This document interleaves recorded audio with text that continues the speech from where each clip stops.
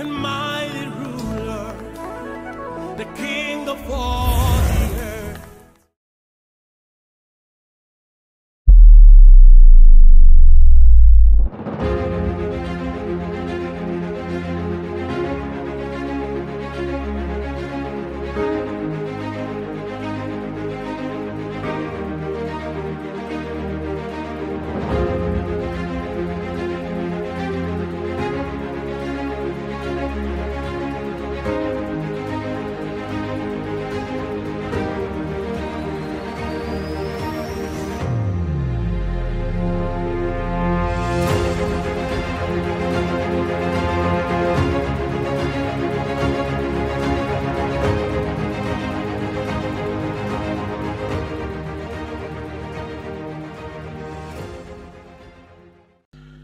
Hallelujah. Praise the name of the Lord. Father, we are grateful for your love for us. We are grateful for your faithfulness. Thank you because you are alive. You change it not. Thank you because you have a good hope. You have wonderful heritage for us. Lord, we ask that you speak to us at this hour. Inspire us. Encourage us, give us hope, even as the year runs to an end. Thank you, Lord, for your word. Take absolute control and let your name be glorified. In Jesus' mighty name we pray. Amen. Praise the Lord. Brethren, you are welcome to the broadcast today again. We thank God for his faithfulness. I want you to please reach out your testimonies.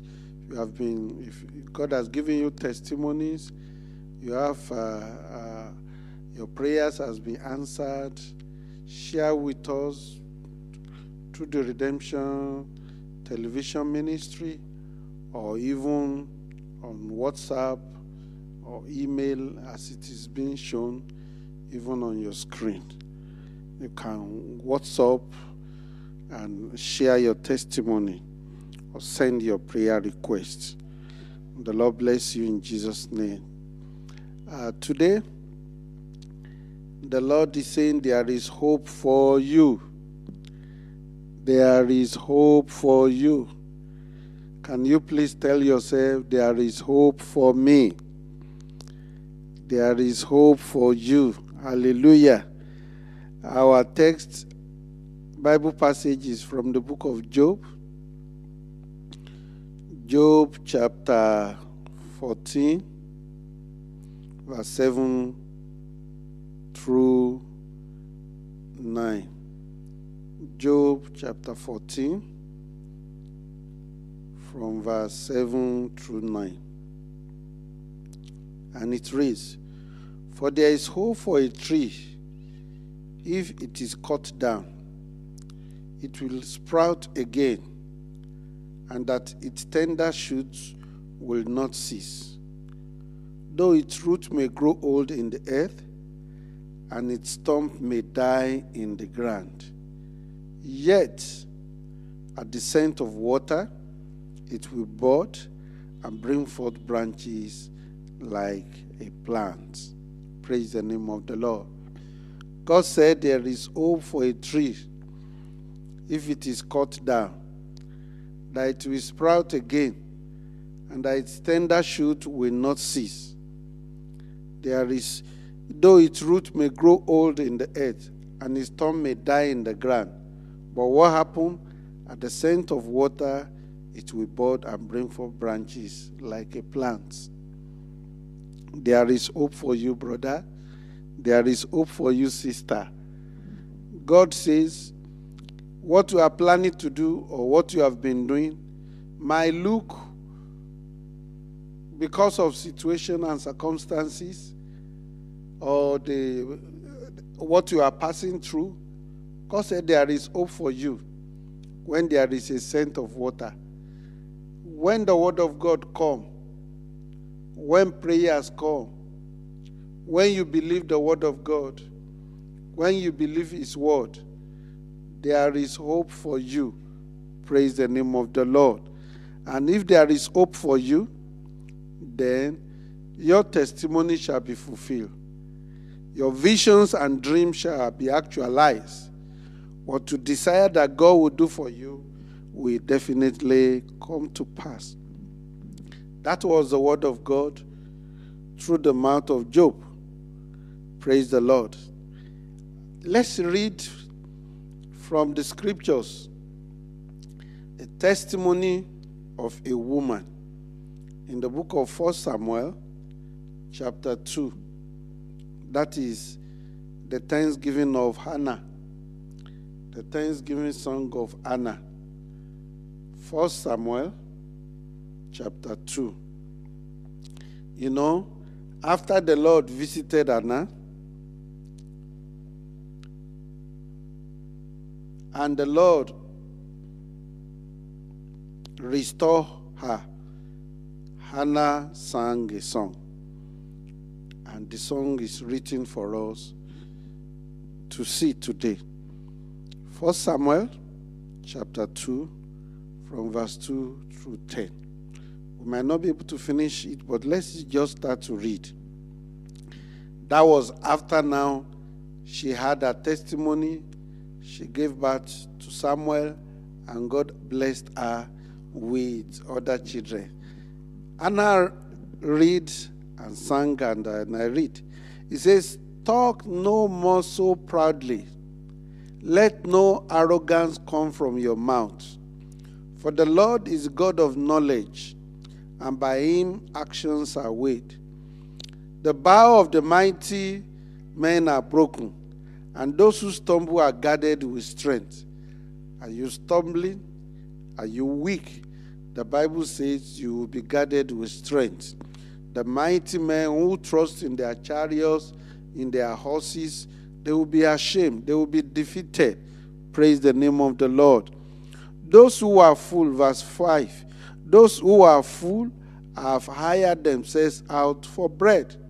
And those who are hungry have ceased to hunger, because God has filled them. God has satisfied them. Even the barren is born 7, and she who has many children has become feeble." That was a song of Mama Anna. Today, you are the Anna. Whatsoever it is you are requesting or desiring of the Lord, heaven will answer you at this season in Jesus' name.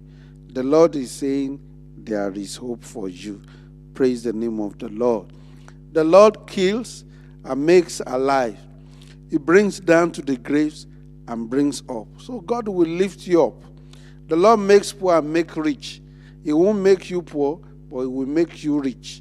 He will make me rich. And then he brings down to the grave. The Lord makes poor and makes rich, and brings low and lifts up. He raises the poor from the dust and lifts the beggar from the ash heap, to set them among princes and their princes, and make them inherit the throne of glory. For the pillars of the earth are the Lord's, and he has set the world upon them. He said he will guard the feet of his saints. You will not stumble. You will not be ashamed. As the year runs to an end, you will not stumble. You will not be defeated. You will not be ashamed. He said he guard the feet of his saint in all that you need to do for these few months that the year remains to end. God will guide and will guard your feet in the name of Jesus.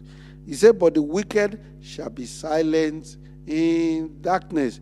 It will cause your adversaries. It will cause the wicked to be silenced on your behalf in the mighty name of Jesus. He said, for by strength no man shall prevail. Some people might be running helter-skelter from January, February, and they have received their breakthroughs. And it looks like God has forgotten you. But let me let you know that God delayed does not mean he has forgotten about you, and does not mean that he has denied you. He's bringing testimony your way in the mighty name of Jesus Christ. Praise the name of the Lord. In the book of Mark, chapter 5, from verse 1 through 20, there is a story of a man there. The man was heavily possessed. This man, being heavily possessed, could not even stay among the living. He was staying among the dead.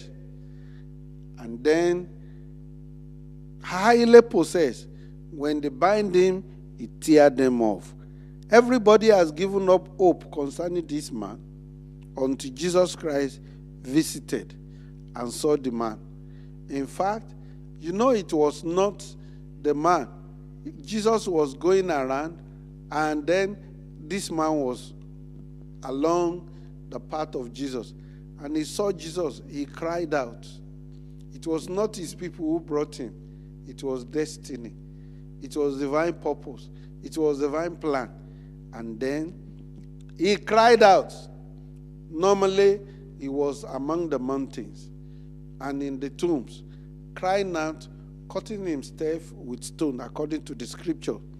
In verse 6, the Bible says, but when he saw Jesus from afar off, a deranged man, a lunatic, when highly possessed, when he saw Jesus from afar off, the demons in him, or let me say, there was sanity at that time. He cried out and said, what have you to do with us? Jesus Christ, the Son of the Most High God. Then what happened? Jesus answered. Hope came for him. And Jesus Christ said, come out of him, the unclean spirit.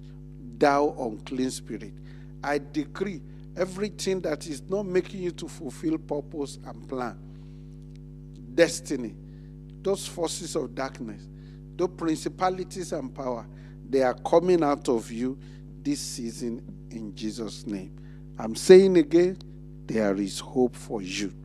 And so, this man eventually was made whole, and he went following the Lord. Praise the name of the Lord. This man was made whole, and then he went about ministering, because Jesus could not be allowed in that community again. But the man went about preaching the gospel, sharing his testimonies, and people listen. This season, they have thought hope has finished concerning you. Your family has lost hope about you. But let you realize, King of Kings, Lord of Lords, he said there is hope for you. From what we read in the book of Job, he said, a tree might die, the stump might withered, the branches might got off. But when there is what? Water. When dampness come and there is scent of water, that tree will come alive. The branches will begin to grow again. The leaves will begin to bud again. Joy will begin to come in. The tree now will begin to have branches. Birds of the air will now begin to have next. And man also can eat from its fruit. That is what is going to happen to you. What you had gone through might look like hope was gone. But God is asking me to tell you, joy is coming your way. Joy is coming your way in the mighty name of Jesus. Testimony is coming your way in the mighty name of Jesus. In the book of Revelation chapter 3, let's read verse 7 and 8. Verse 7 says, and the angel of the church in Philadelphia writes, this thing says he who is holy, he who is true, he who has the key of David, he who opens and no one shuts, and shut and no one open. I know your work, and I have set before you an open door, and no one can shut it. For you have a little strength, and have kept my word, have not denied my name. God says your strength is small, but he is coming to help you. He said he has set an open door before you, that no one will be able to close it. He said he is the one who has the keys of David. He has the key of David. He will open, and nobody will be able to close. And once he closes, nobody can close, nobody can open. So God is saying, I am opening doors for you. Will you receive it? Will you allow that door that God is saying is going to open for you? Will you receive it? Will you allow it to come to pass? Praise the name of the Lord. I am opening door, the 2-level doors, or the 2-level gates. I'm opening before you. No one will be able to do what? Will be able to close it. The book of Ecclesiastes, chapter 9, verse 4, it says, but for him who is joined to all the living. Are you joined to the living? Jesus Christ, the maker of heaven and the earth, the one that ruleth in the affairs of men. Say, and for him who is joined to all the living, there is hope. For a living dog is better than a dead lion. By the grace of God, you are after the order of the lion of the tribe of Judah. And so there is hope for you. Praise the name of the Lord. Since you are joined to the living, there is hope for you. There is a hope for a living dog compared to a dead lion. You are still alive. You still have Jesus. His word is still by you. His authority is still given unto you. And no evil shall befall you in the mighty name of Jesus. In Judges chapter 15, verse 14 through 19, there is a story about Samson when he was to go and confront the enemy. And then there was no water. But when the water comes, praise the Lord, when Samson received, maybe we should open to the book of Judges. Let us read. When there was water, life came. When there was water, testimony came. Testimony is coming your way. Life is coming your way. Joy is coming your way. In the mighty name of Jesus Christ. Then when he came to lie, the Philistine came shouting against him. Then the Spirit of the Lord came mightily upon him, and the rope that was on his arm became like flax that is burned with fire, and his bone broke loose from his hand. And he found a fresh jawbone of a donkey, and reached out his hand and took it, and killed 1,000 men with it. And Samson said, with the jawbone of a donkey, heaps upon heaps, with the jawbone of a donkey, I have slain 1,000 men. Praise the name of the Lord. And so it was, when he had finished speaking, that he threw the jawbone from his hand and called that place Ramath Lehi. Then he became very thirsty. So he cried out to the Lord and said, you have given this great deliverance by the hand of your servant, and now shall I die of thirst and fall into the hand of the uncircumcised. So God split the hollow place that is in Lehi, and water came out, and he drank, and his spirit returned, and he revived. Therefore, he called its name En-Hakor, which is in Lehi to these days. And he judged Israel 20 years in the days of the Philistine. Praise the name of the Lord. What am I trying to bring forth here? There was victory that God had purposed for Samson. And then he was fighting. He was fighting. Now after a while, he became thirsty.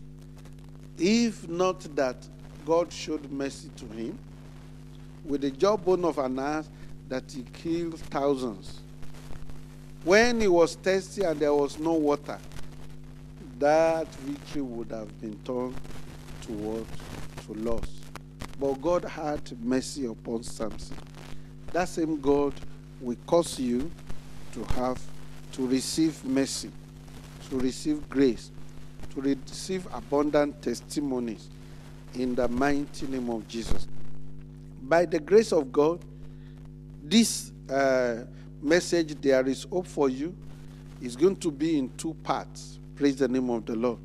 There is hope for you. And in the second part, by the grace of God, we will see how water is also compared to good news, to anointing, symbolic of divine touch and other things. Praise the name of the Lord.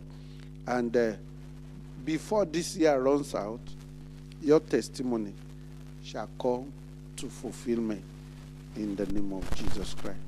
And so we will see how water is compared to, how water brings life, how water, when you are thirsty, your thirst is quenched, and how water also can be compared to the Holy Spirit, to the anointing. And the Bible makes us to understand it is freely given unto us. Well, the great thing that I want you to note, beloved, is just as in Genesis chapter 16, verse 1 to 4, how God gave the maid of Sarah the shocking testimony of her life. The maid of Hannah of Sarah had written Sarah off, but the Lord visited Sarah as he had promised. Praise the name of the Lord. That same God is visiting you this season. That same God is saying your time is not up. That same God is saying, oh, there is hope for you. That same God is saying that the blessings that are meant for you shall come to fulfillment and shall be fulfilled. In Daniel chapter 3, verse 14 through 30, Meshach, Abednego, and Shadrach, the friend of Daniel, all hope were gone as far as they were concerned. But when the Ancient of Days came, their hope was restored. This season, before the end of this year, your hope will be restored in the name of Jesus. So, please stay in touch. Next week, by the grace of God, the second session shall be completed, part 2. And we'll see how we'll compare hope, restoration, to water, to anointing, and the power of God. And there will be testimony. Shall we pray? Mighty and everlasting Father, we thank you for the word that you have brought forth for us today, that there is hope for us. Lord, your children, we have told them there is hope for them. As Anna's hope was restored, as Daniel and his friends' hope, even when they were in the furnace, were restored. Lord God, Samson's hope was restored when you provided water to revive him. Lord, your people are tired. Please revive them.